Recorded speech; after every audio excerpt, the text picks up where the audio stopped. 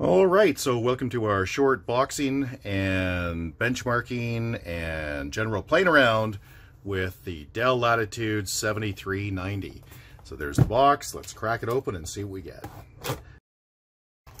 Let's pull this out first. So typical AC adapter, nothing interesting. USB Type-C.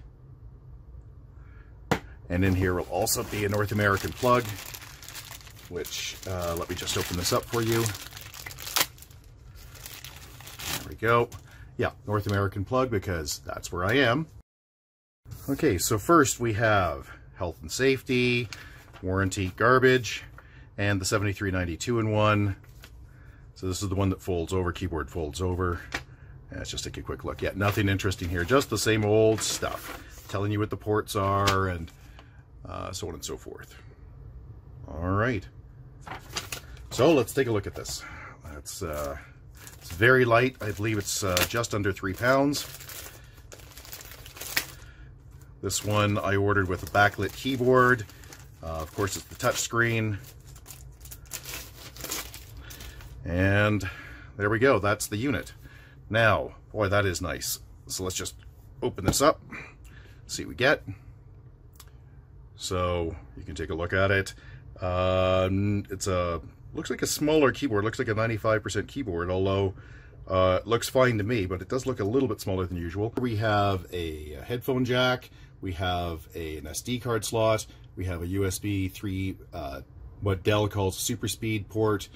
We have a Noble 3. This is just a lock, if you haven't seen it before. It's the replacement for Kensington locks. It's what gets used now for Kensington locks. That's volume up and down, and that is power. Interesting. I expected power on top, but they put power on the side. Okay. Now, going around the side here, nothing really interesting, just vents. And then over here, we have USB 3.1 Type-C, USB 3.1 Type-C. So it's the round, new, modern USB connector. This one in particular is labeled as supporting DisplayPort out, so that's, you can add monitors onto that. It's also possible that these are Thunderbolt. It depends on what you order. This is HDMI, and this is another 3.1 USB. On the front, there's a little power light, and an interesting little thing is right here. That tells you whether your microphone is on or not, that little light that's right there on the keyboard. Okay, so now we're going to flip it over, and we're going to pull it apart. So I'm going to use a standard Phillips tip. This is on a smaller screwdriver because it's just easier to handle, but I would imagine a green-handled one would work just fine. So let's just pull this apart. We'll start up here. I'm going to speed this up so you don't have to see her and watch me. Okay, so I have all of the screws loosened up. None of them come out. There's probably a little cloth washer on the other side that holds them in. So now I've got to look around the edge for a pry point, which I don't see. So I'm probably just going to have to yank on one of these corners. Yeah, that looks like that's what I'm going to have to do. So this is going to be a bit tricky. So I'm going to try to pull the screw out actually, and see if it'll pull the back with it. And it does. There we go. Now I'm just going to grab any plastic card. Yes, I have the proper tools for this, but you probably don't, so I'm trying to do this without them. There we go. And you just slide it around. There we go. That's probably enough. There we go, yeah. Now these screws, as I said, yeah, they've got little, oh, they're not cloth washers, they're just washers. So anyway, so they're in there. This is the typical aluminum, titanium, whatever, metal that Dell uses these days. Nothing to, won't be titanium, but you know, something nice and strong, sturdy, extra light. So let's go through this. Okay, so here we have the back cover off, and let's roll through it. So here we have the M.2 SSD. I'm going to pull this off just so you can see under it, because that cladding is, that protective sheet is just a little frustrating to look at. Oops, pulled that out a little rough. Let me put that back in. All right, there we go. Now we have speakers there. We have the BIOS battery. That's what keeps track of your settings when the machine is powered off or the battery's dead. This is a 4-cell battery. It's the stock battery. I would have preferred the larger one, but I didn't have a choice because this was so much less expensive than a custom build. So I took the what they had in stock. We also have in here the Wi-Fi card, and you can see the antenna here goes out. For some reason it wraps around, probably not the best design, but it does there. And then up through the hinge, and then that hinge goes into the screen so that it catches the signals in multiple directions. This slot is if you have a wireless WAN card. Basically, if you have a cellular card, you pop it in there. That's the fan for the CPU. The CPU is under that.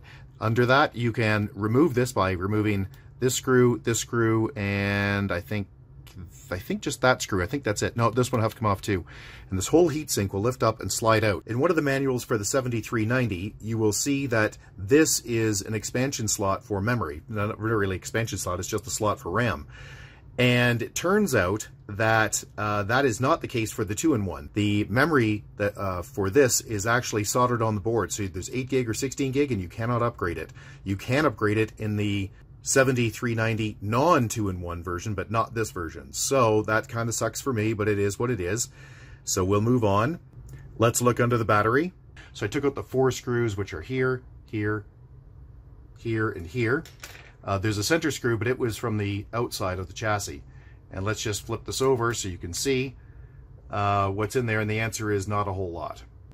So under here we have a ribbon for the keyboard, a ribbon for the trackpad. This little ribbon right here looks like it goes to the power light at the front, and that's really about all. It doesn't look like there's much interesting under there at all. So as I said, so far the only disappointment with this is that I can't upgrade the memory. Okay, so what I want to do now is just show you the hinge. So I'm going to screw this guy back in, screw it all down, flip it over, and show you the hinge. This is the 2-in-1 model, which is awesome.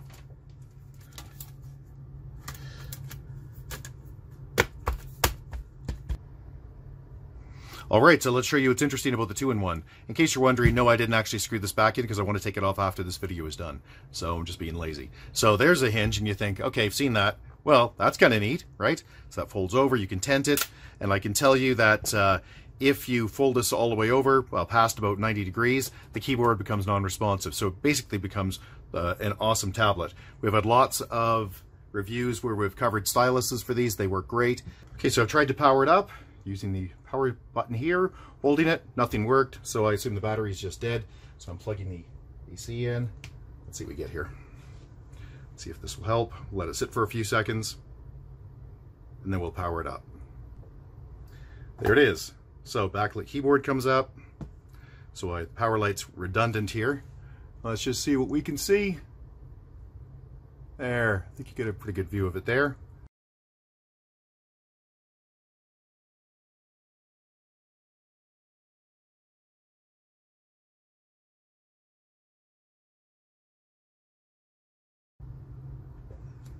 Okay, something important to do whenever you're benchmarking is get rid of any garbage, in particular McAfee, which will no doubt be on here. Well, this is a corporate build. There may not be anything on here. No, there's nothing on here. It's just using Defender, which is awesome. So looking through here, I see there's nothing much to worry about. Yay! Great. Okay, so that's good. So let's go back to home, check those updates.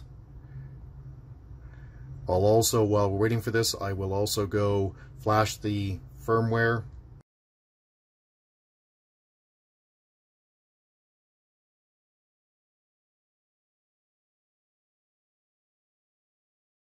All right, so this unit was BitLockered from the factory, so I'm unBitLockering it. I'm de-BitLockering it. I'm turning BitLocker off.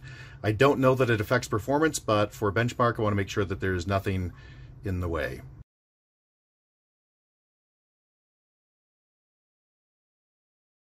In particular, I'm going to turn off real-time protection, which is a bad idea generally, but for benchmarking, it's the only way to go.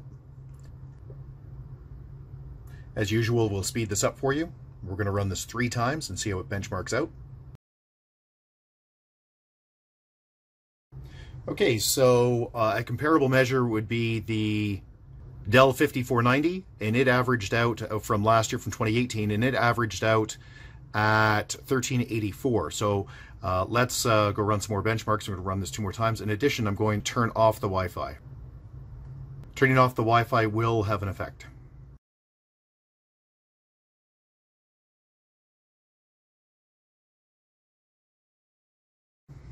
Okay, 1417. Well, that just keeps going up. So I'm going to run this one more time, which I don't normally do because normally the third test settles out about an average. Let's just see what this does. Okay, so it seems that we're averaging around, let's call it 1400. We've got the last few, 1396, 1382. Let's call it 1400. Let's take a very quick look at the spec. So the details here on the CPU, and in particular the spec on the disk, because it's an M.2 disk. So it's roughly equivalent to the Dell 5490. That's it. If you have any questions, please get a hold of us at www.urtech.ca. Thank you. Bye-bye.